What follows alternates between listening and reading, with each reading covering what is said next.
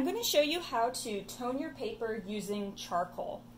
So this is kind of messy, so you're going to want your paper taped down to a surface, such as your drawing board, or I'm using a piece of scrap mat board. You may even want to do this outside. So I've taped down my paper around its perimeter. I've used painter's tape. Drafting tape is also good since it's made for paper. You'll also want vine charcoal. It's very important that you use vine and not compressed. Vine charcoal is not very dense.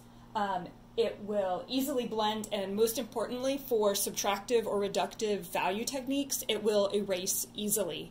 Compressed charcoal will not erase so easily. You'll also want something to blend out your charcoal, so I'm going to use a scrap rag from an old t-shirt, but a paper towel could work as well. Okay, I have these really fat, big vine charcoals I'm going to try out on this, but you're going to just take your charcoal on its side, and you're going to cover your paper.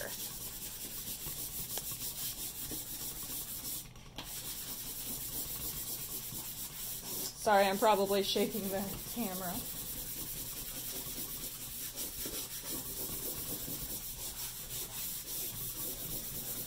And our goal with this is to end up with a really even sort of mid-tone gray. So once I get this covered, I'm going to buff it out with my rag.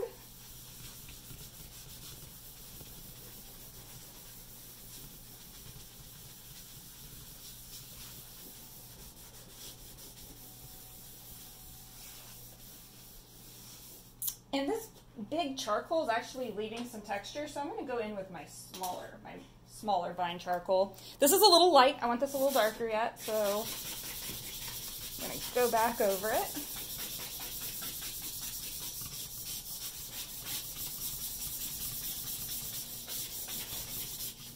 If you have multiple hardnesses of vine charcoal, I'd recommend using the soft.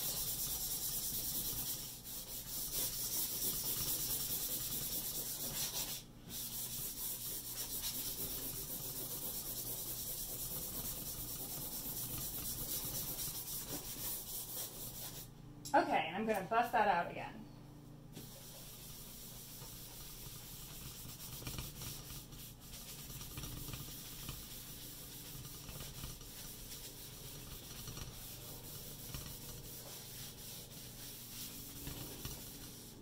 Okay, so this is becoming a much better, more mid-gray tone. I might do this once more to try to get it a little bit darker, but that's the overall concept to get your paper ready for a subtractive or reductive value drawing.